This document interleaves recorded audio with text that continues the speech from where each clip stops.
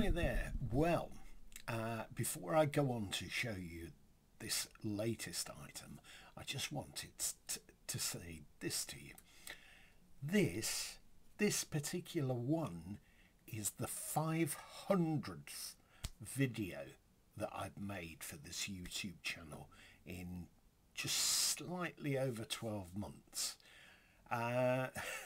It doesn't have the professional polish and pizzazz and all these little things that flick up, you know, in the screen, etc., and pointing to me and so on and so forth.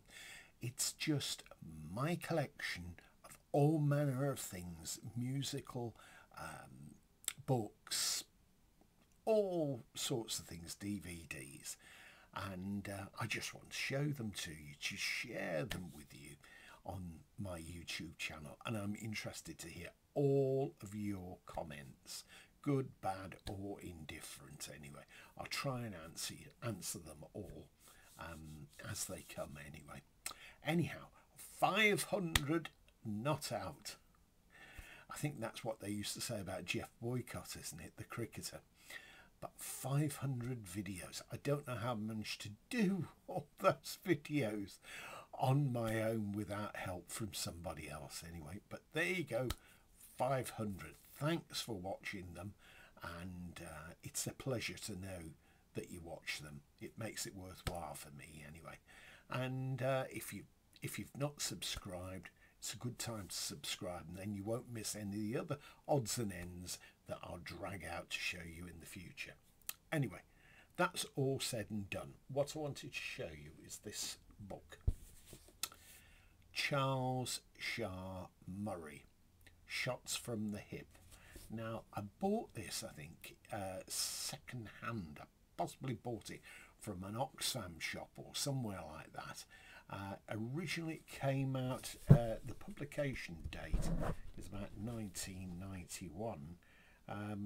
It says here about Charles Shaar Murray, was born in London in 1951 and began his career in 1970 as one of the participants in the notorious 1970 Oz School Kids issue. He joined the New Musical Express 2 years later and eventually became their associate editor before returning to freelance career in 81.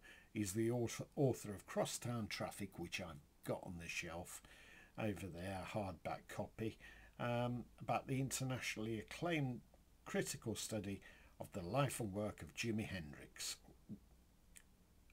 And it goes on and on and on. You know, he's written up for all manner of publications. He's appeared in documentaries and so on. Shots from the Hip.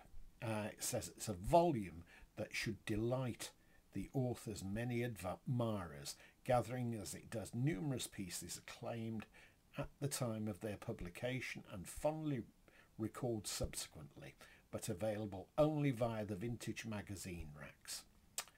Aside the fluidity of their language, their portraits of mega and minor luminaries from the pop firmament and their critical insight and humour. They offer a singular history of pop's evolution over the last 2 decades. And that's Neil Spencer that wrote that. He wrote for Q, he wrote for International Times, which I had some involvement with when I was very, very young, and as well as selling it, a few items here and there that they kindly published from a very young whippersnapper. But it's interesting to see about his involvement in the Oz School Kids issue.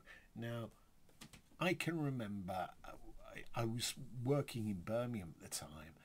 I think it was 1971 this came up, the Oz trial.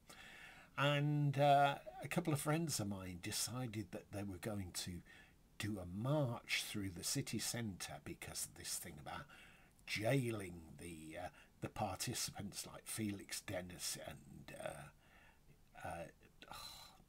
you'll have to excuse me, I've forgotten the name of the other people in it anyway. but various people that were involved in publishing it, and there was a massive hoo-ha at the time.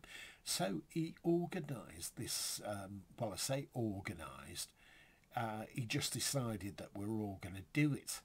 And I used to work a half day on a Saturday because I worked for a big department store at that time.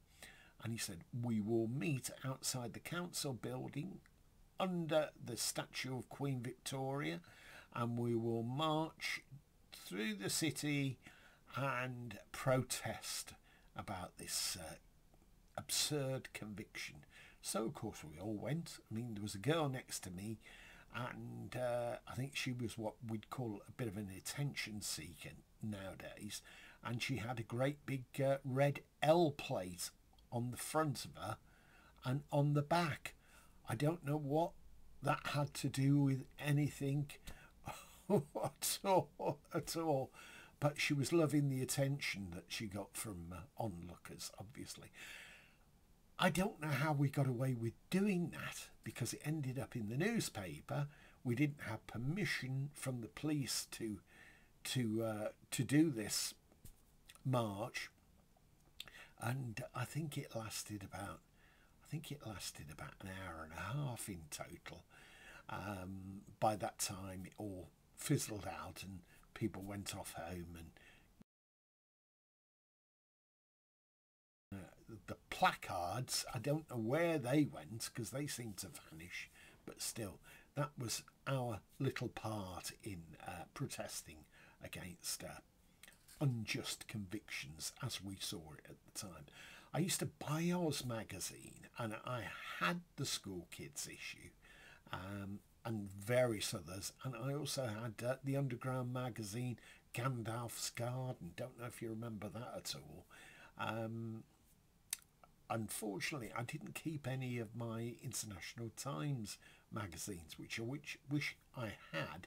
I keep living in hope that someone on eBay will have scanned them all and offered copies of them for sale, but alas, to this day I've never ever seen any of those for sale anyway. Sometimes you see original printed copies of it, but they tend to be a bit on the pricey side now. Anyhow, thanks for your support, and interested in any comments you might have about this 500th video, and I look forward to making many more for you. Okay, thanks very much. Have a great day.